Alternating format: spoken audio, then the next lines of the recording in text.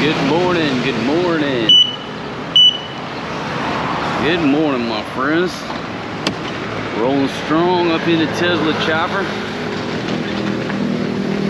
Going to meet my girlfriend over here at the Hilltop Hotel.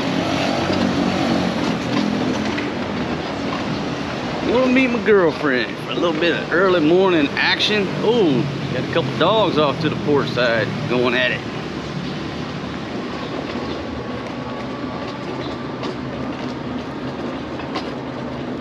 Alright, let's see if we can find her. She's around here somewhere. Baby, you see my girlfriend? Morning. I'm just kidding, folks. I ain't meeting my girlfriend this morning because I got wife number 2 on board. Baby, say hello. Isn't she looking beautiful today? Got wife number 2. Got a little Force G on board. Took Maria and Mercedes to school, but you know what? I'm not gonna win Dad of the Year award because I forgot her snack and her drink. I dropped her off. Oh no! Gotta go get her snack and bring it back. Sometimes, folks, little things like that just slip your mind. Damn, ant biting me. Woo. If that's the worst thing, that's the worst thing I do today, guess I can't complain. So that's how I'm starting out my morning. Just an early morning little track ride through the beautiful jungle area mixed with good old garbage.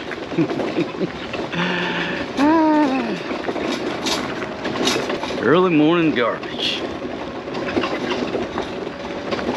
Folks, I don't know where this video is going to take us today. I really don't. More garbage.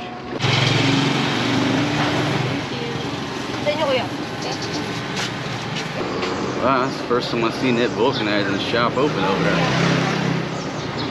So folks, I go into 7-Eleven and I'm such a nice foreign dude that I bought the old lady some feta spread. Okay, now it's called well, it's spicy tuna. I don't know if you can see that, but I got her some spicy tuna. Now you might think that peanut butter or cheese or something. Oh no. Now she's not down with a spicy, but when I saw the word tuna, it's got fish flavor. Oh yeah, she gonna eat it. So I go in there, I get her a pack of crackers like a good rich foreign husband that I am. And then she's eating those crackers and then sees the banana lady. It says, give me 20 pesos.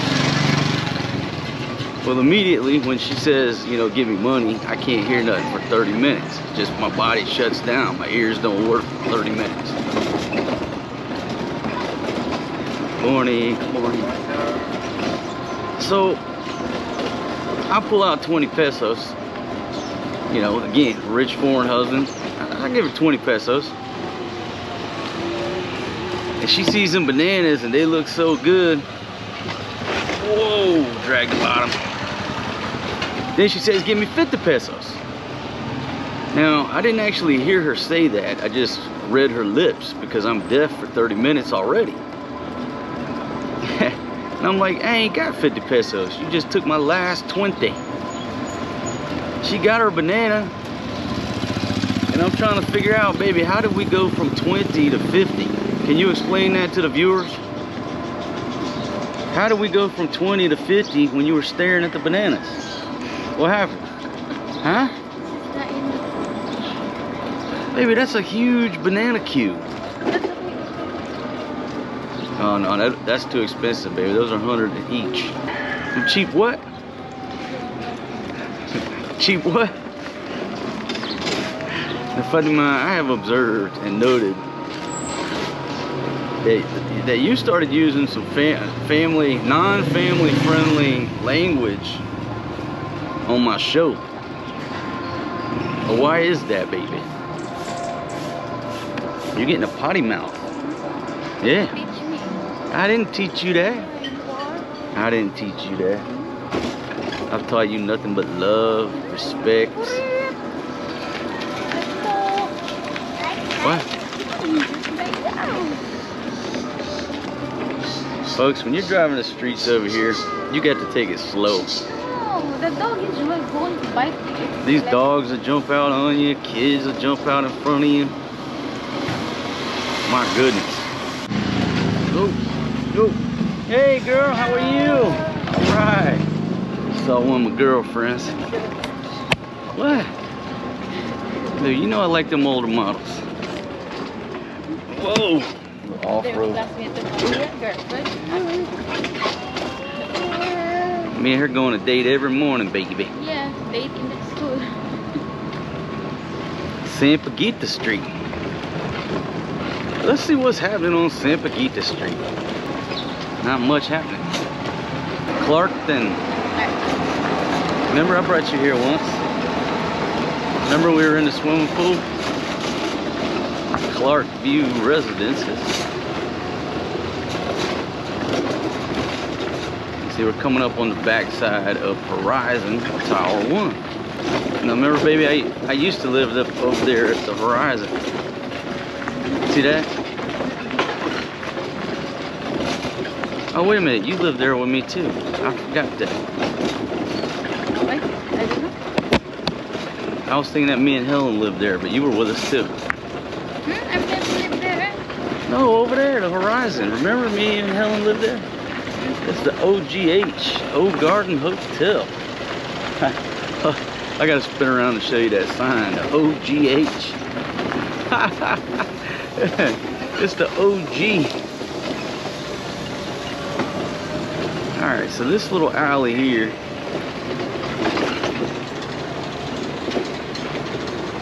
leads up to the gate. It's basically creep out behind the petrol station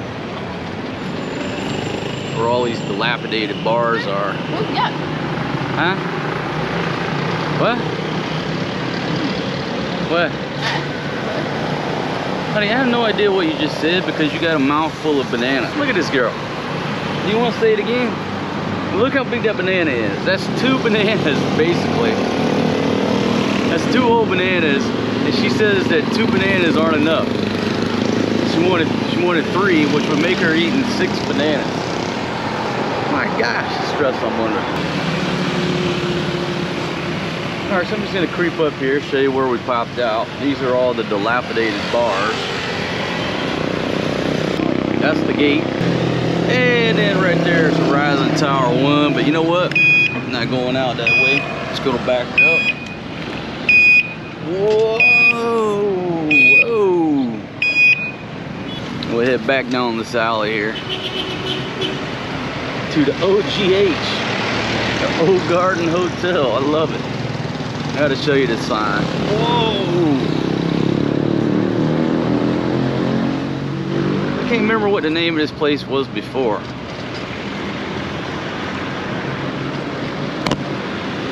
But now here you go, OGH.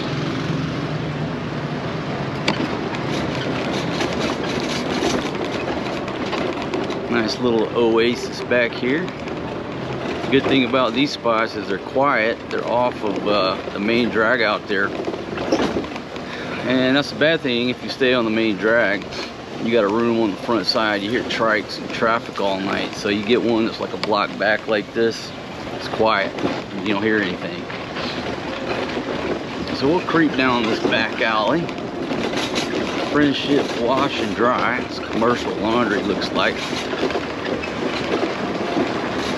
And we'll just keep trucking on this little tour. Oh, look at that pine tree. I love seeing pine trees. I don't know if that's a Douglas fir. Call it a Philippine fir. Something like that. But when you stare at palm trees for 10 years, all of a sudden a pine tree becomes the most beautiful thing that you see. Yes, we're just all longing for what we can't have, because when I lived in the country,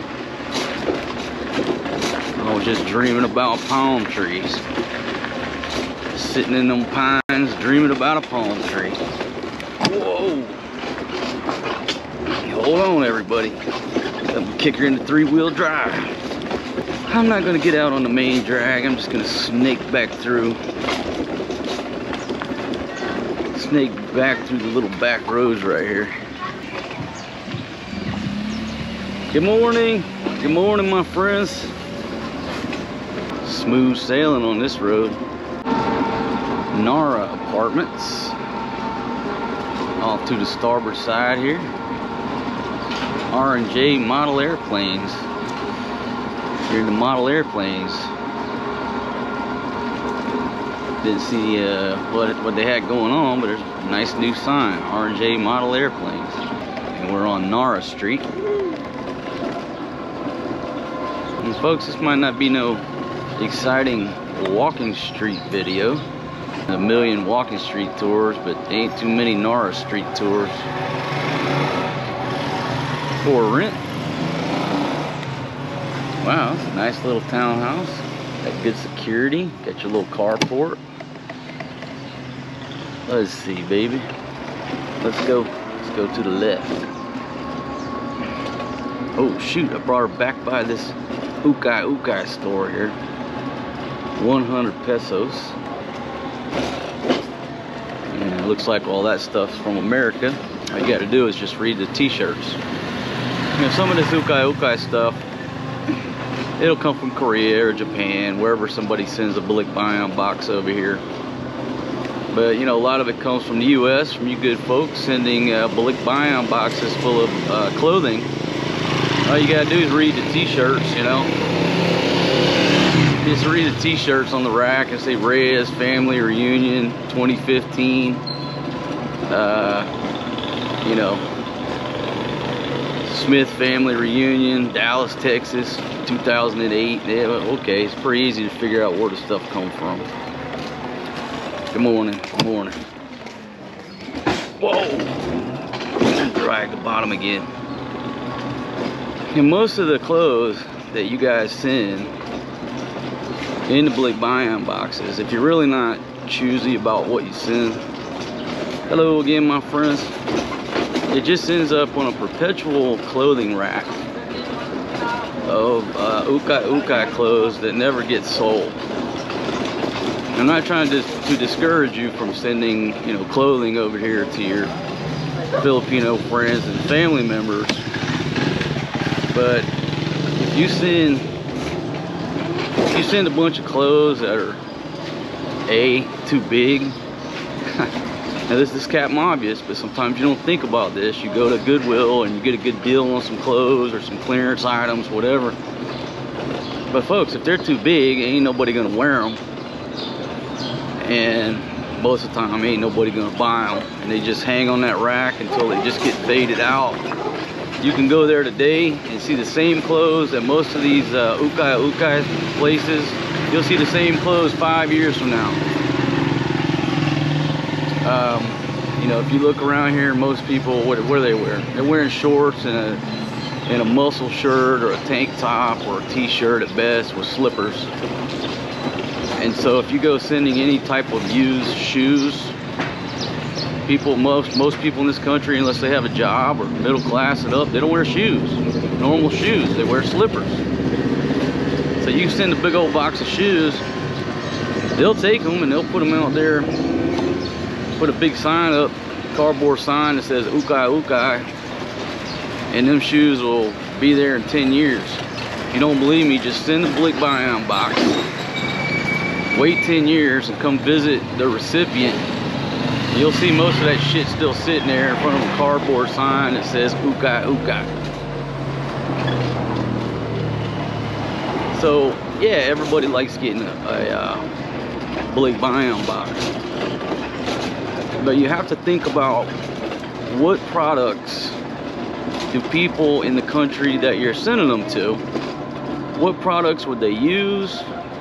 You know, no shit used. What products would they find just exciting to get from America or from your local country? And then what items are you sending that's just going to waste your time and money? And just be a little bit more selective. Or else all you're doing is, I mean, yeah, like, whatever. They'll put it out there for sale, Ukay, but it ain't. You're just moving junk from one country to another. Look at Fatima, what she dressed in this morning. Usually this is how she dresses to go see her boyfriend. She got a local Pinoy boyfriend. Your boy, you have Pinoy girlfriend now? Oh, for me, no. It's okay as long as he buys your rice and your bananas. What did you want? Yeah. Oh, I thought you were trying to get money. Is that good? Is that delicious? Huh? You got some on your shirt here. Hold on. Let me help you out here. Come on, baby. Son. Here, come here. Papa pick you up. Come here. Oh, I love you, buddy. You see the baby? And folks, the rabbits have babies. And there's one of the babies right there. But they've come out here 2 or 3 times, and we keep putting them back in there, and they just wiggle their way out. They're not abandoned. They're not being abused. I mean, when the sun comes up, we'll have to put them back in there. But they wiggle their way out here. The mama's feeding them. But they're just active little baby rabbits, and for whatever reason, they do the roly-poly out here, and we got to get them back in the nest up under there. But they're fine. They're just active. But yeah, so now they can't dig. No more digging. And now the good thing is we can see the babies. We know when the babies come. And the thing about it, poor Forrest G, is I was actually suspecting him because we came out here and Forrest G was over in the rabbit pen looking at the rabbits, and I thought he had got the rabbit and put it out here. So I was blaming this dude right here. I thought he was being a little Dennis the Menace. He wasn't the culprit. It was just the babies doing it on their own. Anyhow, you learn something new about the rabbits every day. And we'll give them a little bit to hang out here, but once the sun comes up, we got to put them back under there.